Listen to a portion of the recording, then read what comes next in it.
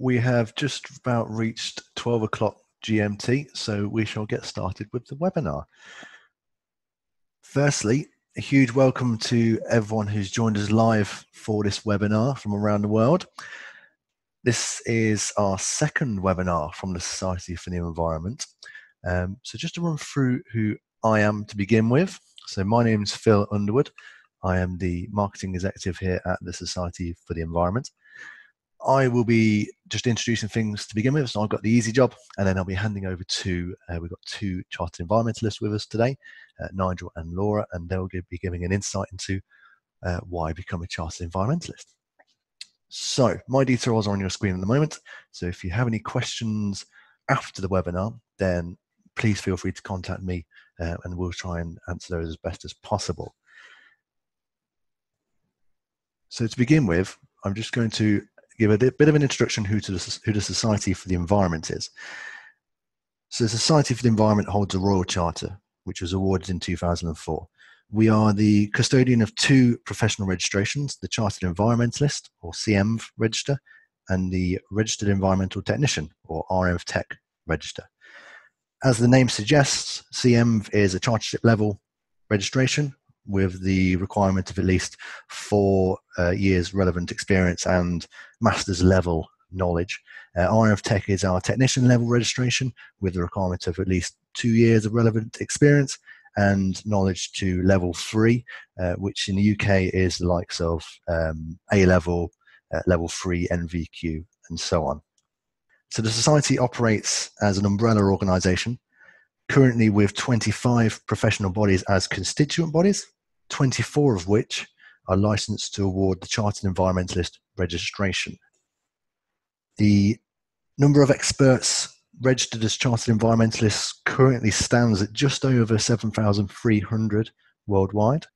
And the Society also recognises the exceptional contributions of currently 71 individuals by awarding them with the Honorary Fellowship of the Society for the Environment. So before we move on, if you're interested to hear more about the Registered Environmental Technician Register, if you take a look at our upcoming webinars, there's a couple of REnv Tech webinars coming up. So please feel free to register for those after this webinar. So as mentioned, there are currently 24 professional bodies who register their members with the correct experience and qualifications and so on as Chartered Environmentalists. These professional bodies come from a wide range of industries and sectors, and you can now see them on your screen in front of you. It wasn't the easiest of tasks to get all of them onto one slide, but I hope they are visible enough for you. If you are unable to see them, then they are on our website as well, so please head there and have a look through the relevant pages on our website. So the first requirement of becoming a Chartered Environmentalist is to become a member of one of our licensed bodies at their required membership level, which does vary across licensed bodies in terms of the terminology used for their membership levels, but it's just worth a conversation with them to find out what the requirement is to then become a Chartered Environmentalist. So initially, please contact the membership departments at your chosen licensed body to get the ball rolling for the Chartered Environmentalist application. They'll then talk you through the next steps. And the next steps will focus on how you meet the required competencies, which can be found on our website, but the licensed body will also provide those details to you.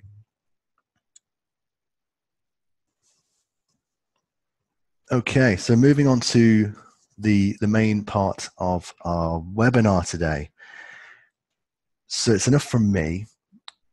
As mentioned, we have two Chartered Environmentalists. They are both from Skanska. They have kindly volunteered to talk through their Chartered Environmentalist experiences with you today. So these are Laura and Nigel. Laura is a Senior Environmental Advisor and Nigel is a Senior Environmental Compliance Manager. I hope I got that right. So through the power of rock, paper, scissors, Nigel will be providing his Chartered Environmentalist insight first, and then we'll hand over to Laura. I'll pop back again at the end of the talks to ask any questions. So, Nigel, it's over to you. Thanks, Phil. I'll just wait till I get full control. Given that both Laura and myself work for Skanska, I want to start with giving you a quick overview of who Skanska UK are before describing my current role and how I got here, how I became a Chartered Environmentalist, and then talking about some of the benefits of being a Chartered Environmentalist. So, Skanska UK were formed in 2000 and now employ about 6,000 staff, with our 2016 revenue being just over £1.8 billion. We work across the buildings and infrastructure sectors as a developer, designer, contractor and operator, and our past contracts include the Gherkin building in London, the M25 widening scheme, and we also worked on Crossrail. We're now working on projects such as the A14 highways upgrade near Cambridge, a new hospital at Papworth. We work on several projects, water projects for clients like Thames Water, Welsh Water and Anglian Water. And we're also now working on HS2. Laura works for our facility management division, who do the FM in schools, hospitals and both public and commercial buildings. Our parent company is Skanska AB. They're based in Stockholm, Sweden, and were formed in 1887. They also operate as a contractor and developer across Scandinavia, the United States, Eastern Europe, United Kingdom, and employ just over 40,000 staff with annual revenues just over £16 billion. So my current role is that of Senior Environmental Compliance Manager for Skanska UK. That means that I maintain the environmental documents in our management system. I'm a member of our Environmental Compliance Leadership Group that leads on environmental management and compliance. I liaise with our external certification body on ISO 14001 audits, and we actually gained ISO 14001 2015 certificate in April 2016. We were one of the first parts of Skanska to achieve this, and also one of the first UK construction companies. I also collect, analyse and report on our environmental performance data. I undertake what we call as EMS peer reviews across the Skanska global business units, and I'm also attend our environmental leadership team meetings. I work in the central environment team, which is part of our environment enabling function, which is shown on the right hand side of this page. There are 80 full-time environmental and community liaison staff in this function, and they sit in the central team, but mostly within the buildings and infrastructure sectors based on projects. The environment team undertake environmental management and compliance on our projects, and also seek out green innovations, which we can fund with our Green Fund. We also work on promoting what we call commercialising green, which is putting together case studies showing the financial benefits of good environmental management. So looking at my journey as to how I got to my current role, it can be split into two very distinct parts. Firstly, my career as a civil engineer. In 1984, I graduated with a degree in civil engineering and started out as a civil engineer on a graduate training scheme, working with a company based in Warrington. I spent time in the materials testing laboratory, out on site as an engineer's assistant, and then went back into the office working in both the design and tendering departments. I then went back out on site as an assistant site manager, then site manager on civil engineering projects across the Northwest, and these were mainly highway schemes. In 1995, I gained my Chartered Engineer and member of the Institution of Civil Engineers status, and then went back out on site as a project manager, again on civil engineering sites across the northwest of England. In 2000, Skanska UK were formed, and my career took a completely new and greener path. Skanska AB basically told Skanska UK that they had to get an ISO 14001 certificate within 2 years. And this was when I first became involved in environmental management, in that I was put on the group that wrote Skanska's first environmental management system. At that time, I was still as a site manager, but I had the additional responsibilities of having an environmental advisor role. Over time, that role developed into a full-time environment manager for one part of the business. But at that time, there was only about 5 full-time environmental professionals within Skanska UK. In 2005, I started on a distance learning course and eventually attained a postgraduate diploma in sustainability and environmental management.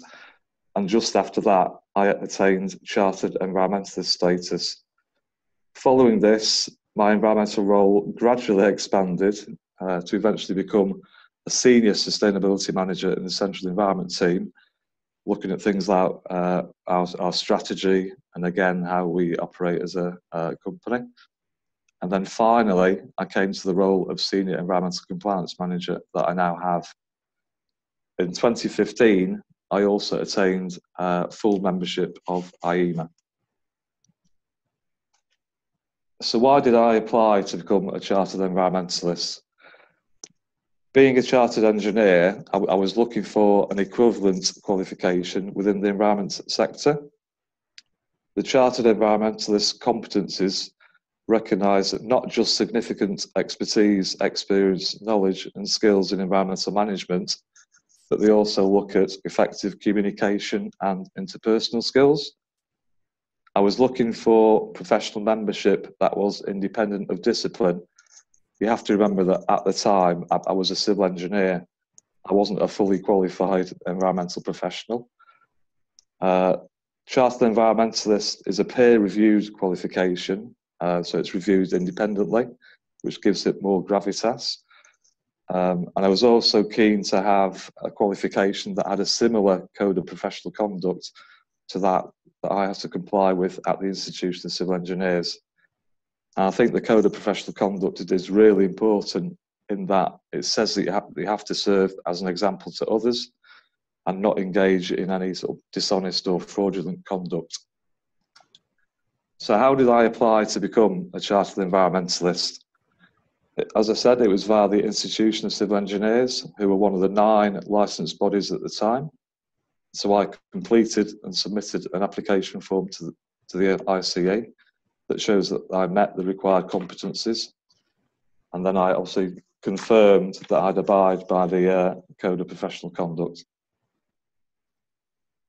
So what are the benefits of being a Chartered Environmentalist?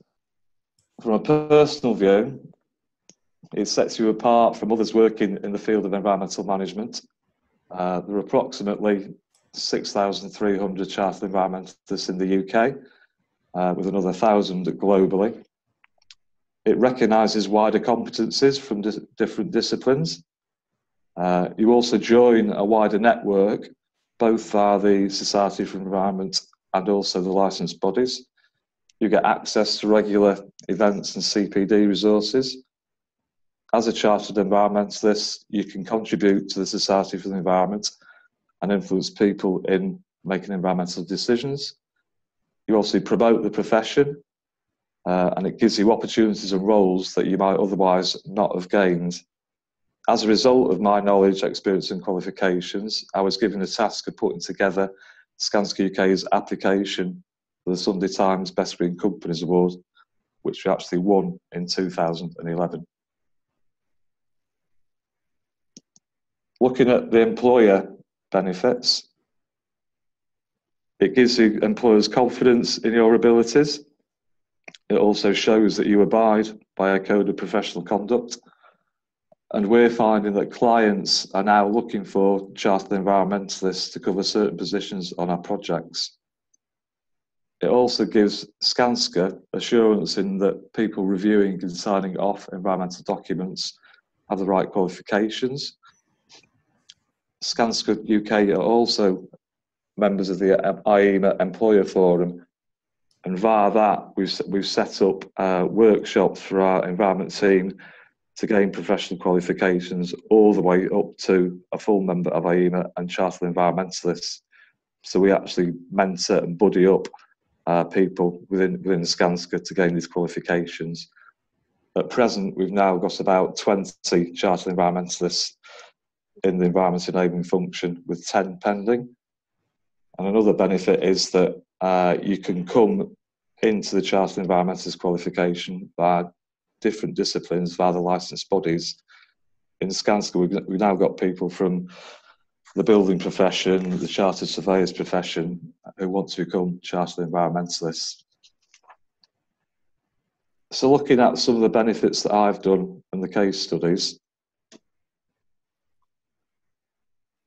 my experience and knowledge is used in different parts of Skanska when needed, at both the leadership level, either in the environmental leadership team or environmental compliance leadership group, where my environmental competence and Chartered Environmentalist qualifications contribute to this.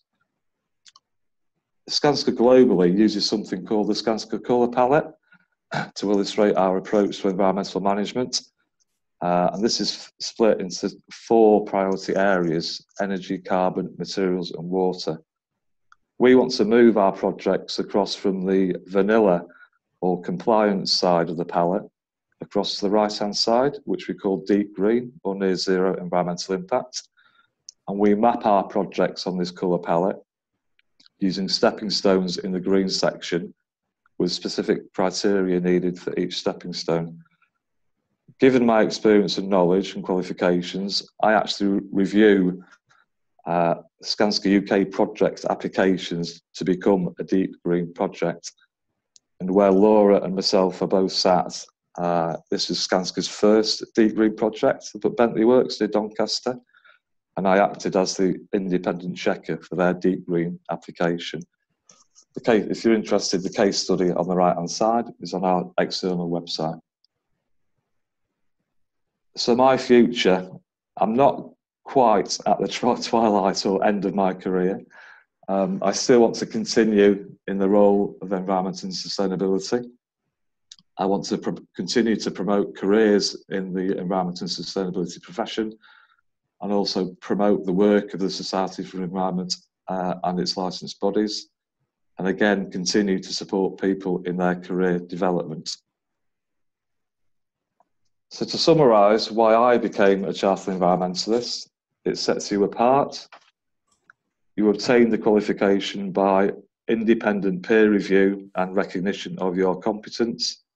You become part of a wider network, and it also promotes the environment and sustainability profession. That concludes my presentation. So I'll now hand back to Phil to hand over to Laura. Brilliant. Well, thank you very much for that, Nigel. That was really quite interesting. That was brilliant. So we're going to hand straight over to Laura now, as Nigel says. So Laura, as I mentioned earlier, is a senior environmental advisor at Skanska. So Laura, over to you. Thank you very much, Phil. Thank you very much, Nigel.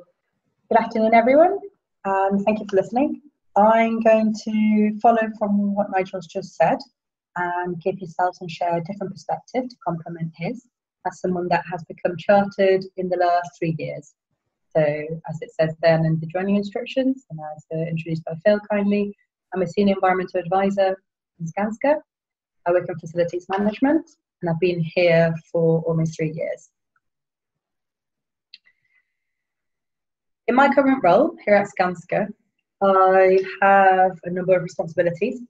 Chiefly, my day-to-day involves advising contracts and facilities on their day-to-day operations and on their environmental compliance requirements. Now, due to the fact that our contracts and our projects are very varied, those requirements vary too. One day I might be advising on European emissions trading schemes, a different day on discharge consents, waste duty of care, or ecological considerations. So that's quite a broad bag when it comes to compliance and risk mitigation. I assist projects in measuring, monitoring, and continuously improving their sustainability performance. We measure that through, like Nigel was just presenting, the colour palette and the position, also through a number of dashboards and also through the aspects and impacts registers, but more on those later. Like Nigel, a lot of my role also involves data collation, analysis and reporting of environmental performance data, both internally and externally, including to, and increasingly so, to a number of clients and stakeholders for different purposes. And part of my role is also the identification and the introduction of commercial opportunities. At the end of the day, we are a business, and looking at how greening our business can help our clients and ourselves financially, environmentally and socially is part of the role. Recently, I've been involved in some solar PV feasibility studies, looking at healthy buildings and the opportunities to introduce the WELL standard and water performance contracting, just to name a few. As part of the growing team, I also have line management responsibilities. I have one person directly reporting to me and 2 dotted lines, and we're an increasing team. And all of that happens, as Nigel introduced, in facility services, which is the part of Skanska UK that looks after buildings and assets maintenance. And again, that's very broad. We cover, essentially what we do is keep buildings and grounds running for a number of contracts, all the way across Midlands and Scotland, and also in London and down to the southwest. We have 65 clients working in over 1,000 locations, and our key sectors include healthcare, education, local government, blue light, including emergency services like the police, commercial property, and also defence, which includes the MOD. We're a team within facilities of over 800 people, and the environmental advisory within that team is over 12 people. Our smallest contract is a small rural primary school, and the largest contract is the largest hospital in Europe, CEnvs in London. Within Skanska, in addition to my role as an environmental advisor, I undertake a number of additional functions. I promote our community involvement and volunteering agenda as our facility services community rep. I've also become a STEM ambassador, through which I encourage stakeholders and young people to promote and pursue careers in STEM like I have, and the benefits that that brings. I support others with external and internal auditing as an EMS lead auditor, a qualification that I've gained within the role. I deliver training to colleagues and also to external clients on a range of environmental topics and disciplines. More recently, through our increasing focus as a company on health and safety and well-being, I've become a mental health ambassador. To summarise, my current role as a senior environmental advisor, no 2 days are the same. And to get here, similar to Nigel, I'll just share quickly a little bit about my journey to what I do now, but also within that, how I became a Chartered Environmentalist. As you can see on the screen, I started in 2005 after I graduated from UEA in environmental sciences. Environmental management was something that I knew I wanted to work in, and I was lucky enough to be able to pursue a career in. I started, first of all, as an environmental analyst, and straight away in a small company, but straight away I realised that a way of bridging the gap between the theoretical knowledge that I had as a graduate and the practical hands-on knowledge I was going to need was to become more involved with one of the licence bodies. So I became an associate member of IEMA. Several years passed and I had a number of roles within public sector and private sector organisations. I was involved in ISO 14001 and EMAS as a coordinator in the local council. I was a project technical officer in an energy charity where I supported different clients on different sustainability requirements and projects, including carbon management. Within that same organisation, I then gained a little more responsibility and became a sustainability projects coordinator. And then I moved on to working at a local university. Between the gaps of sustainability projects coordinator and project officer, I realised that it would be beneficial to complement my knowledge of environmental legislation, as this was an area that increasingly I was having to read up on in order to be able to perform my duties. So I decided to enrol in a part-time distance learning master's in environmental law, which initially was going to take 14 months, and I completed after 5 years because doing so along a full-time job presented its own set of challenges. And towards the end of 2015, just after completing that master's in environmental law, my job became at risk, and I was basically looking for the next career move to give me security. During this period, I had the opportunity of assessing where I wanted to go, and I decided, having consulted with IEMA, a few colleagues, and also the Society for the Environment, having looked at one of the webinars, that Chartered Environmentalist and increasing my licensed body membership to full membership might be something to give me competitive advantage, which is what I did. And at that point, I was lucky enough to also come across Skanska in the position of environmental advisor, to which I applied and I was successful. During the first few months within Skanska, I finalised my application to chartership and became chartered towards the end of 2015. So this is where I am today, 3 years in, and just over 3 years as a chartered and full member of IEMA. So the four main reasons why I finally applied to become chartered, and I say finally because it was something that I was aware of for a number of years and I had toyed with, but knowing that the postgraduate qualification or equivalent work experience would be something that would help me in my application, I decided to postpone a little bit. First and foremost, the main reason I applied when I did to become chartered was to gain competitive advantage when applying for those jobs and or future promotions, because I figured, having looked at the market, not all applicants perhaps would be chartered. So I was hoping that it would give me that additional point.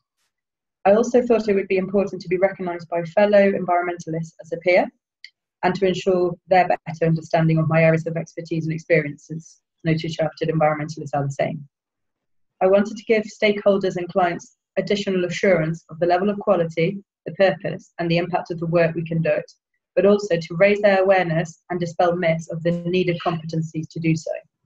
And lastly, I wanted to commit to and promote the environmental profession more widely. And I thought that by becoming chartered, I would be able to do so. How did I go about applying for chartership itself? First of all, in terms of the logistics of doing so, once I decided that it was the right time and I started investigating what the process would entail, I would say it took around 9 months for me to become fully chartered. First and foremost, I sought advice, as I said, from the Society of the Environment, from IEMA, because I was already an associate member, and also from colleagues. Although I must say, at the time, there weren't many people that I knew that were chartered, not until I joined Skanska. I took part in a number of webinars so that I could become better informed about the different options and ways of applying. And at that point, I was informed that there was the opportunity of having assigned a mentor. And I thought, why not? So I asked kindly and was assigned a mentor. And I found that incredibly valuable, and their input very much helped me throughout the process. I dipped in and out for about 5 months of the application and the preparation. The reason I say that is this is the time I was also handing in my master's dissertation. Anyone that's done a postgraduate course and has been in that position, you can understand lots of different competing deadlines.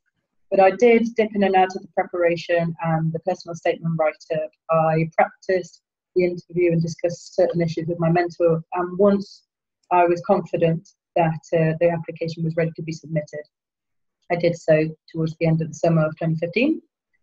That process was, I found, very straightforward, and IEMA were very clear with their communications in terms of how to do so.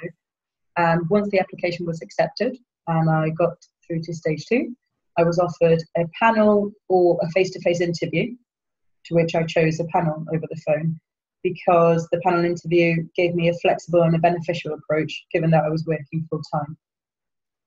So at that point, an interview was set up, and that included a test a few weeks prior in terms of the technology to ensure that I would be comfortable. I did a couple of dry runs of some of the potential questions or like these with my mentor. And on the day itself, it took around 2 hours from beginning to end. The panel that interviewed me explained and introduced themselves at the beginning so that I could see them and I could hear what their roles and expertises were. And they clarified how the session would go. To be honest, the interview felt more like an open discussion. I was very comfortable throughout, and they made it very easy. It was a compliment to the application and a chance for me to express a little bit more about my expertise, about my experience to date, and for them to ask me pertinent questions.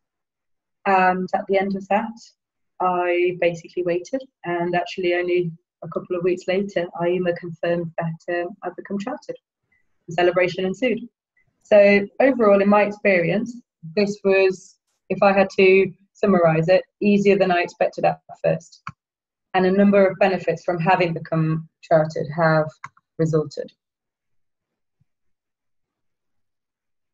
For me, there are plenty of these benefits. The ones that I have envisaged and that I have realised. First of all, becoming chartered gives you an advantage over the competition. As I said at the beginning, that was one of my main reasons for deciding to become chartered at the time or apply for it.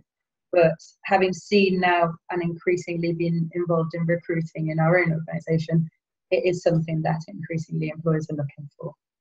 It helps to clarify perceptions and provide assurance to others about the different levels of expertise and competencies needed.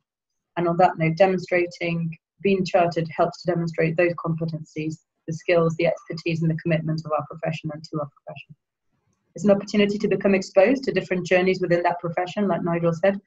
Having become chartered, I feel, and I'll give a few examples, has given me that opportunity to share with others and look a little bit further afield within the organisation at different areas of work, different responsibilities, different decisions. And I now feel like I hold a greater responsibility and can influence decision making at a separate level than when I joined. It helps to raise the bar whilst recognising different routes to get here. And I think that's been already mentioned by Nigel. Essentially, there are no two chartered environmentalists are the same, but I would argue that makes us richer. We all bring different aspects from our different walks of the profession and our different disciplines. But what makes us consistent is that we all have those competencies and that commitment.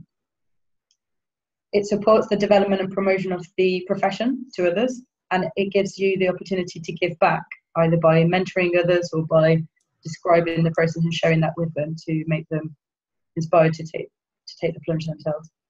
At the end of the day, also thinking about what we're here to do as a profession, I feel that being chartered helps me to enhance environmental protection because now I'm doing better work in better ways. I'll share some of those examples with you all.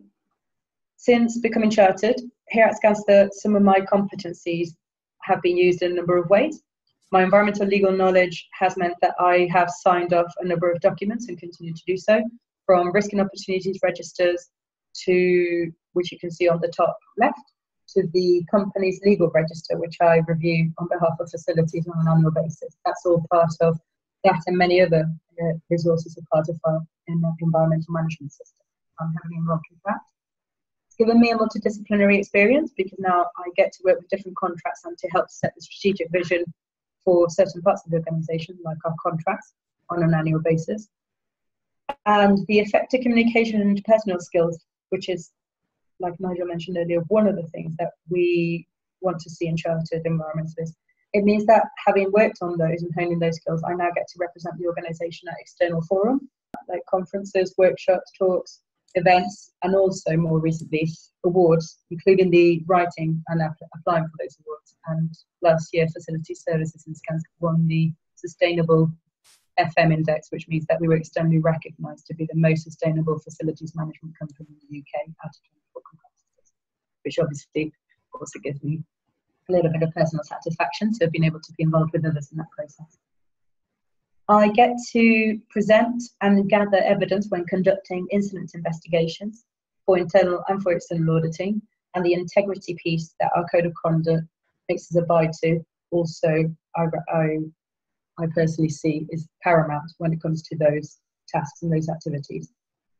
And just to give you a bit of a flavour, because it's not just all documentation, the sustainable management of the environment, one of our key competencies, can be demonstrated by a number of very different feasibility studies and opportunities. Like I mentioned earlier, one of the roles within the environmental advisor is to bring innovative solutions and also look at the best practical environmental options across our contracts.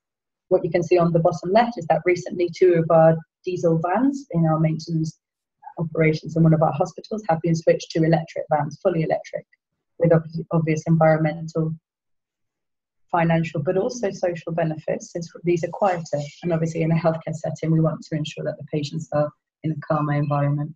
So the practical demonstrations of those competencies are also numerous. Last couple of slides. Some of the things that I've got planned for the future in terms of my role as an environmental advisor and also as a chartered environmentalist, I'd like to seek greater collaboration with the society, but also with IEMA and the STEM network. Some examples are webinars like today, which I'm very happy to have taken part of, World Environment Day coming up, and stakeholder engagement. Some of our stakeholders, again, are involved in these activities. So it's linking with them through, for example, career days or site open days, where we can get different stakeholders in the community, like schools or universities, to come and see our projects and our contracts. I'd like to at one point offer mentorship, like I was benefiting from when I was in the process of applying, to others. And there are people within our team with whom I've already shared my positive experience of chartership. I'd like to develop my non-environmental competencies further, because again, I think they can be a useful way of complementing the environmental range of competencies. In my personal case, for the next 6 months, I'm working on my leadership and my commercial acumen. And longer, the next 8-12 months, I'd like to be promoted to environmental manager. And that's something that I'm working on. So I'm sticking around within Skanska. That slide. In conclusion, I believe to have personally greatly benefited and continue to benefit from chartership, and I would definitely recommend it to others. I would say that taking the preparation to apply for chartership gives one an opportunity to take stock of what you've accomplished to date. Sometimes having a LinkedIn profile or a CV doesn't really raise from the paper some of those opportunities that have been taken or what sets you aside. But spending some time reflecting on those gives one an opportunity to also plan the future. What would you like to progress to? Where would you like to be as an environmentalist? And what would you like to influence or achieve? So I would say it's useful in that sense. The process is more straightforward and less time consuming than I first suspected. And between the licensing bodies, the society's assistant and the help of my mentor, I would say it can have actually been easier. If anything, I wish I started the process sooner. Being chartered helps to manage and maintain expectations of our profession and to raise awareness of what it takes to be a professional environmentalist, amongst others, especially those that might not know too much about this. We get to be involved in more strategic decision making within our organisations, and in doing so, taking on more responsibilities and having a higher capacity to influence environmental outcomes and the satisfaction that comes in doing so. Lastly, and like Nigel said, I share that we can be part of a professional network in being chartered with very varied and exciting opportunities. So in my mind, Chartered Environmentalist is not a no-brainer. That's it from me. I'll hand over back to you, Phil. Perfect. Thank you very, very much to both Nigel and Laura for those talks. That was really, really interesting. I hope everyone else found that very useful. We're going to go straight into questions. We have had a few questions through the registration process. So when you registered, we asked you if you wanted to ask any questions to our speakers there and then. So those questions, we'll run through those now. So the first question, what did you find the most challenging in the process of becoming CEnv? So Laura, if I hand that one over to you. Okay, sure. As I said, it actually was less of a challenging process than I first expected, but I would argue the only issue I had was that I wrote 9 versions of the personal statement when I was applying. It was a quite time-consuming process, and I think the reason for this was that I approached it as an extended CV. So a long list of what I had achieved and what I had done and where I worked before. Then discussing this with my mentor and actually looking into the guidance, I would recommend that others overcome that challenge by instead starting by focusing on the environmental competencies. So I found it much easier as I was drafting it later on to instead look at the environmental competencies of a chartered environmentalist, seeing where I could provide valid examples from my own experience and structuring it in that way. Brilliant. Thank you very much for that. Now, Nigel, your CEnv application was a number of years ago, but have you got anything to add to that at all? Any further challenges that you saw during the CEnv application process? I think the main challenge for me was, given I did this back in 2005, I didn't know any chartered environmentalists at the time, and I didn't get much support at all with the application. But given the fact that I'd done a full application to become a chartered engineer MICE member probably 10 years earlier, that I was fairly used to the application process. So I'm not saying it wasn't difficult. It was difficult because I didn't have anybody to speak to about it. Yes, yeah. Hopefully, a few more chartered environmentalists around now. So, yeah, absolutely. So that was the main challenge: not being able to speak to, or not knowing any other chartered environmentalists to speak to about the application process. Okay, but that's obviously changed now. So yeah, and now we can draw on the experience of people like yourself to help out those who are applying at the moment. So that's good. Sure. Yeah. Okay, so next question we had via the registration process was: would this qualification be recognised in the United States? Now, British Chartered Standards are recognised across the world. But as always, it very much depends on the organisation or the individual that you're talking to. So essentially, yes. But Laura or Nigel, do you have any insight into working abroad or chartered environmentalists that you know of abroad? Any insight into that at all?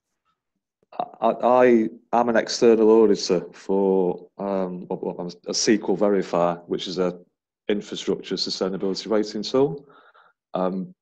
So I go to non-Skanska projects, and that includes Scandinavia. That Sweden is the only place where I've come across a chartered environmentalist. I don't know about the United States. I don't know anybody who's chartered environmentalist over there, but Sweden, I've come across a couple over there, and they work for well-known multinational design consultancies. Right. Okay. Yeah, that's fine. We do have chartered environmentalists around the world, essentially. The majority are in the UK at the moment. However, the next largest population of chartered environmentalists is within the Southeast Asia kind of area.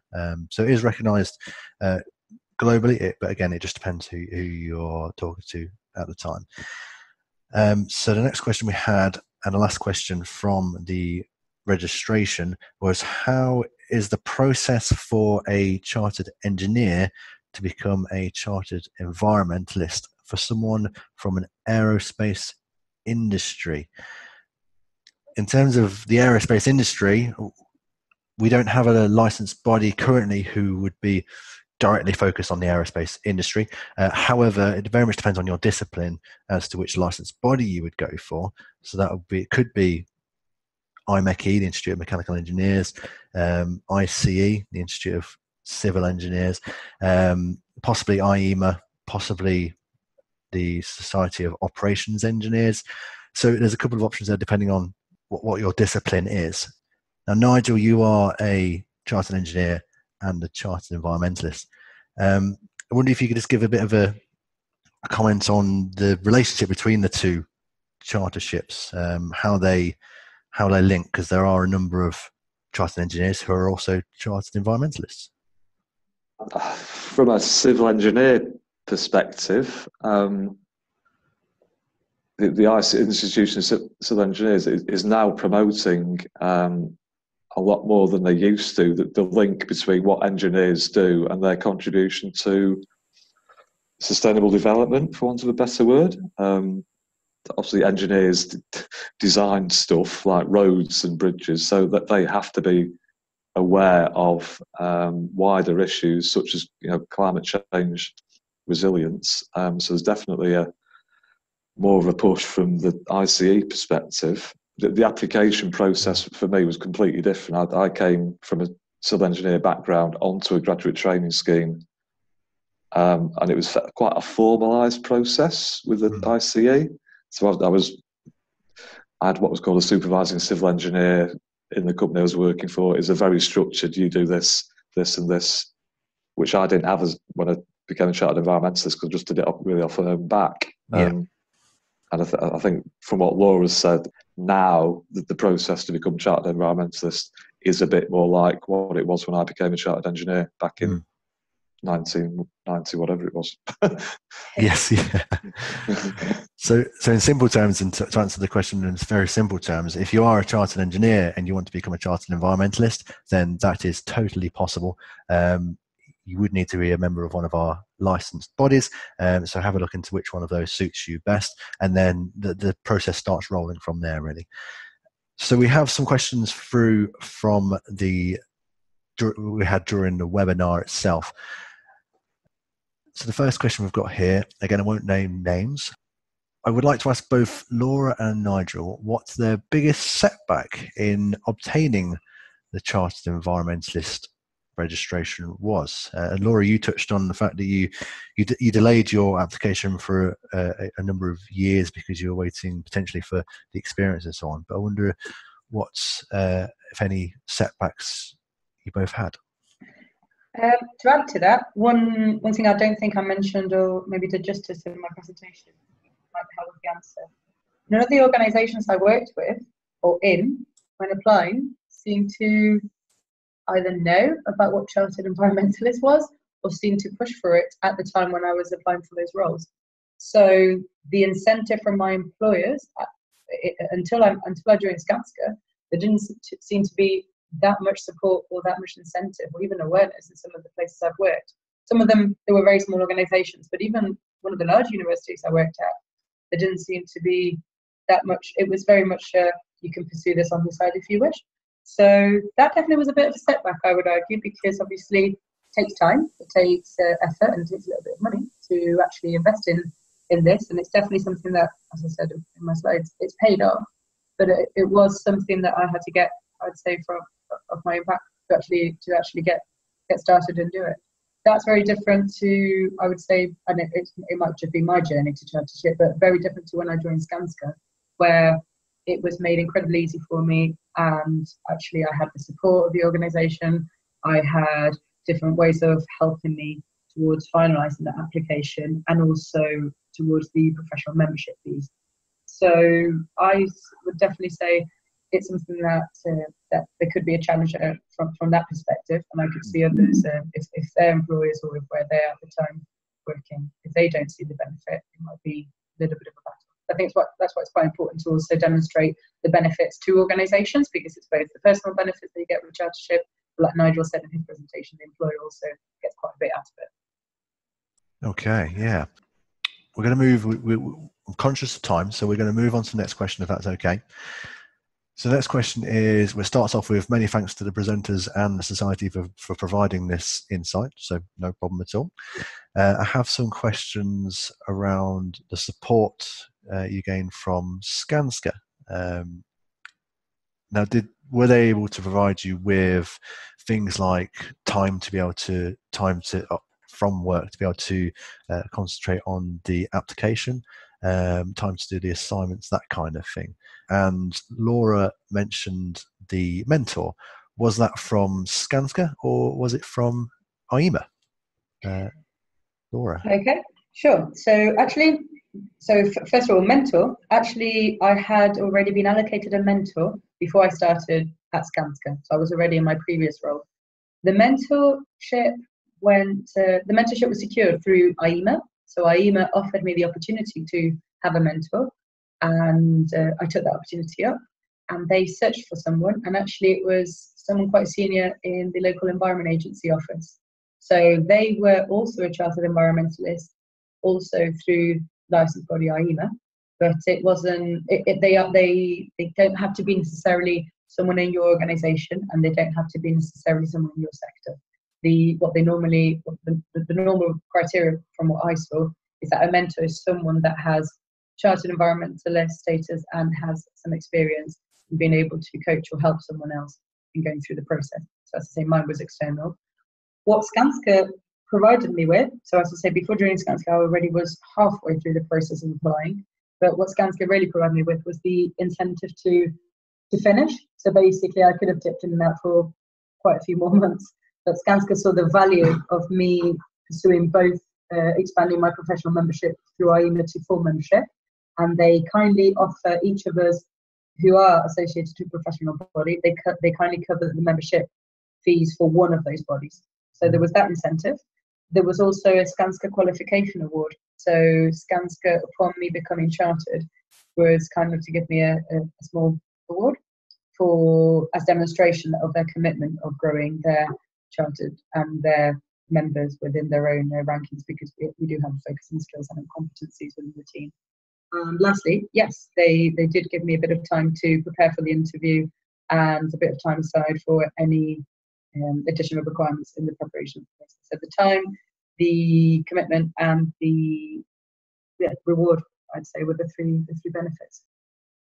One thing Laura didn't mention, Skanska UK are corporate members of IEMA, so as part of that membership, we get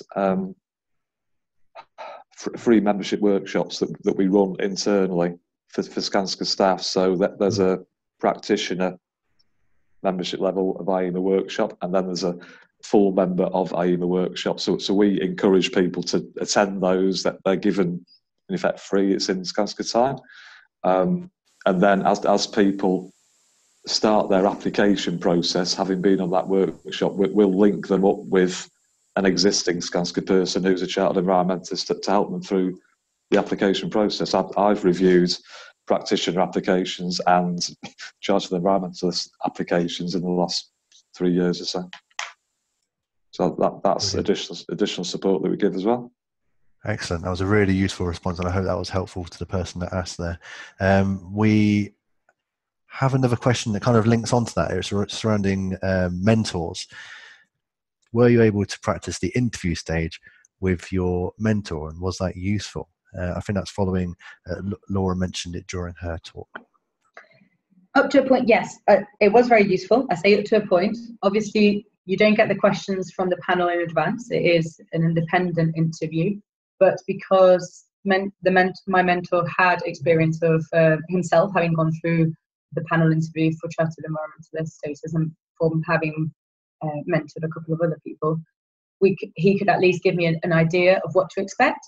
So we basically bounced a few questions back and forth based on my personal statement and my application, and his own experience, where he shared insights into the type of questions or the type of phrasing. We also focused on a few of the competency areas where I wanted to ensure that my answers were stronger when presenting evidence. So yes, it was useful. Yes, it was an opportunity. And even if someone didn't have a mentor, I would encourage that they discuss with another chartered environmentalist what that process feels like, if nothing else, to put themselves at ease. That sounds like sound advice. Thank you very much for that. The next question, again, links on from that really. Was there anything about the CEnv process that you wished you knew before starting? And I guess, Laura, you must have, with your mentor, they would have given you a good insight into what the CEnv process would have been like or will be like when you go through the steps. So is there anything that you wished you knew, anything else that you wished you knew before starting? As you say, I think I got quite a bit of, I was lucky because now there's a lot more evidence and a lot more available information through the licensing bodies in the society and through people that have done it to build that picture. The one thing that I wish I'd known was maybe when I first started thinking about it, as I say, I thought it was more convoluted and there'd be quite a bit of a gap, but actually it seemed to be quite a quick process from applying to getting the interview date. And in fact, I asked for my interview date, I kindly asked for it to be postponed by 2 weeks because I didn't realise it was going to be so soon. So, but no, I mean, all of that is quite clear in the guidelines, and there's really strong communication once you actually get the process started. So, yeah, one thing that maybe I wish I'd known was the fact that it was quite an effective process, and hence I would say to people, start the process of preparing early, but once you submit your application, be ready to conduct that interview because it might turn around quite quickly. Well, that was a very positive response. That's good.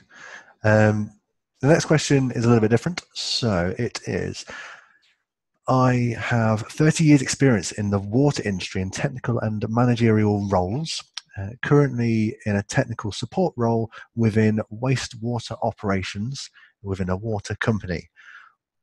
What would I need to do to gain membership or registration, as it would be? Now, that's going to be tricky to answer as a whole. First of all, you would need to be a member of one of our license bodies, as mentioned during the webinar. In terms of waste and water, there's a number of license bodies that could work for that. So just have a look into who our license bodies are. And then from there, have a chat with their membership department, and then you basically need to see how you meet the competencies. There are 12 key competencies to become a chartered environmentalist. We haven't gone through those in today's webinar. However, they are available on our website, and if you make contact with one of our licensed bodies, they'll be able to provide the information about what those competencies are and how you are able to meet them within your role and within your experience. So that's the best thing to do with that. And then you'd be able to... Sorry, Karen. Phil, yeah, I can just add into that. We do have members of the Skanska Environment team who are from a water sector background. Okay. And they've gone, that they're CEnv, Chartered Institute of Water and Environmental Management. That's right, yeah. So that's the route they've taken, that they are members of CEnv, and they're now Chartered Environmentalists, so it can be done. Yes, certainly can be done. Certainly can be done. Yeah, there's a number of licensed bodies that could work. CEnv is certainly one of those. So just have a look into those, and there is detail about how to become a chartered environmentalist on our website. And there is also the webinar that we did last month, which was our very first webinar. If you go onto the webinar pages on our website, there is a recording of that particular webinar on there for you to have a look at. We have pretty much reached our time for this webinar, so apologies if we haven't reached your question. If you wanted to ask the question still, please send it to us via email. My email details were at the very beginning of the webinar, but I'll also be sending an email to you to ask you for feedback. So again, if you wanted to reply to that email with a question, feel very free to. The emails will only be going through to those who have opted in to receive emails from the registration process, so you were given that option. If you didn't and you still want to ask a question, please just email me and we'll be able to answer that as best we can. So that brings us to the end of the questions. I mentioned just a moment ago about the How to Become a Chartered Environmentalist webinar. So please, if you wanted to find out more about how to become a chartered environmentalist, it says it in the title, please go to our website and find the webinars page, or go to our YouTube channel. But the webinar page on our website is detailed on the screen in front of you. And lastly, we have World Environment Day, which Laura briefly mentioned during her talk. World Environment Day is a global UN initiative, but the Society for the Environment champion World Environment Day alongside its licensed bodies. In fact, IEMA are doing they're looking into how they can champion World Environment Day as well. And then we have an event on the 5th of June that will be available for aspiring and current chartered environmentalists and registered environmental technicians and so on. So if you wanted to meet some chartered environmentalists, have a chat with them about how to become a chartered environmentalist or what their experience has been, then please feel free to come along to that. Registration is not open just yet, but it will be in the next day or two, possibly even today. So at the very lastly, thank you very, very much to Nigel and Laura for your time today. I hope everyone listening found that really, really useful. It certainly had some interesting insights in there, which will be really useful for those who are thinking of becoming a chartered environmentalist. If you are still thinking of becoming a chartered environmentalist, then we wish you the best of luck. But that's about it from our webinar today. So we'll see you next time.